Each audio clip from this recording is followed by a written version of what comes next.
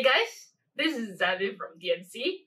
Now in this video, I'll be sharing with you how you can add an extra field on your contact form 7 to receive the contact numbers from your customers, so that when the customer is making an inquiry on your WordPress website, you'll be able to capture not only just their name, not only just their email, but right now you'll be able to collect their contact numbers as well. So let's go into our step-by-step sharing.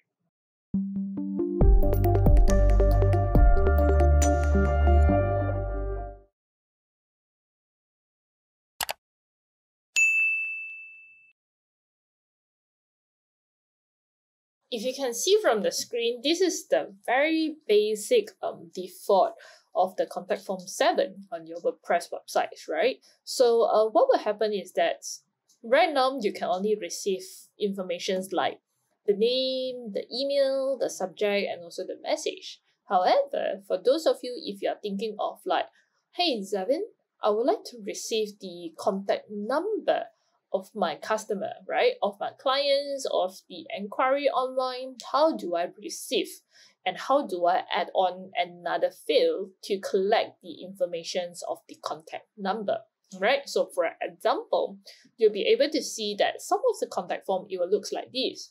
You will have the name and you will have the field to collect the contact number and email and subject and the message, right? So this is how you do, right? First of all, you need to make sure that you have installed your Contact Form 7 plugins and activated it, okay? Currently, I'm using Contact Form 7 as a demo in this video. And at the same time, right, just to take notes right here that your contact form design might look a little bit different as compared to mine. Reason behind is that I'm currently using a different WordPress theme as compared to yours, right? So however, this video we are not going to focus on the design of the form. We will be just focusing on how you can actually add on another field of your contact number, okay, to your WordPress, to your WordPress contact form. Now, once again, if you can see right here, if you have activated your Contact Form 7 plugin, you will be able to see these settings on the left, right?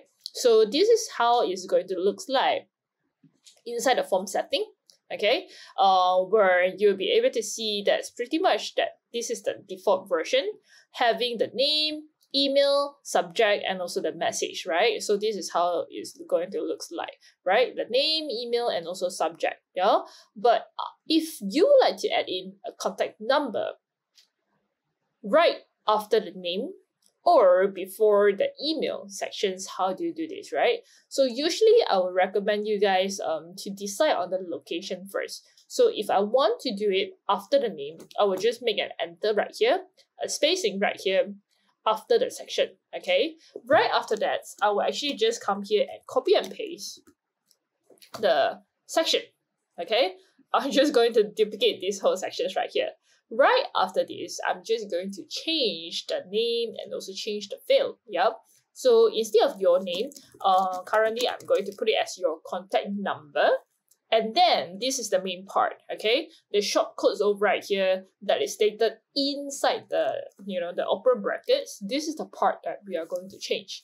How do we change this? If you can see, there's a lot of like blue button right here, all right? And then we'll be able to see like, you can add in your text, which is the name that you have. You can add in your email, URL of the website, telephone number, dates, and so on, right? So over right here, we are going to go and focus on only the telephone number, which is the contact number, right? So just click on this, And over right here, be it if you want it to be a required field or not, okay? If this is required, you just need to check on here. And for the name, these names right here is not going to display on any part of the website. It's more towards to the setting inside your website, the settings, with your Contact Form 7. So regardless the name, if you feel like you're using it, go ahead. But usually I just like to make it a very simple naming right here. And that's it, okay? So right after I change, right, if you observe, earlier the shortcodes right here is showing something different. So if I put it like 7856, and I click on any places like outside the box, right? You see this? The name will change, okay? If I change it to Zevin and I click, the name will change right here. So what I will do is that usually I'll make sure that after I edit, and I'll just click on the the white space beside the field to ensure that this shortcode reflected what I'm showing so right here. Okay, so I'm just going to copy and then close this, and here, easy, just paste. So if you observe right here, this is on text. If email, it starts from email. TLs right here. Okay, so these little small icon that's showing right here, it just tells you that it's a required field. So that's it. Right after you're done, you can just go and save. And here right now, I'm just going to go and visit my site right now, and I'm just going to update my page first. All right. Okay, then I'm going to check out my page. That's it. I'll be able to have my name and my contact number and my email. Okay, so very fast, very easy. That's where you can have your contact form. However, we are not yet, finished setting up our page, okay? Because currently you are just having this contact number as a field, to display right here, okay? Users will be able to fill up and submit to you. However, when the users submitted all the information to you, you might not be able to receive. How do you ensure? Okay, so you just need to come back to your contact form 7, and we are going to go under the Mail tab. Yep. So inside this Mail tab, you'll see these settings right here. Whenever you see there's a difference in terms of the color, it means that something is wrong. Okay, we have the lighter gray color versus the black color right here. So light gray, it tells you that everything is all good, everything is perfect, everything is good to go. Okay, however, if you see something that is in black color, it tells you that something is wrong right here, some setting is not right, and you won't be able to receive the information right here. Yeah, so if we scroll down and you can see this message body, this section, you are missing out to collect the information right here. So having to say that, even the users come here and they really put in all the information, included the contact number, after they click on submit, you won't be able to receive it, okay? Because it's missing in the settings right here. So what you need to do right here is to add this contact information to your message body. So I'm just going to put, like, for example, contact number, and I'm just going to copy this whole thing right here and place it right there.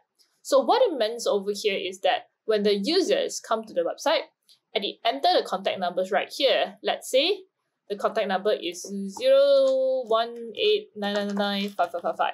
I mean 666, okay? So then whatever the users entered, when you receive the email notification, that number, it will be shown in your email. Okay, if you are not putting these settings right here, what happened? The information is missing.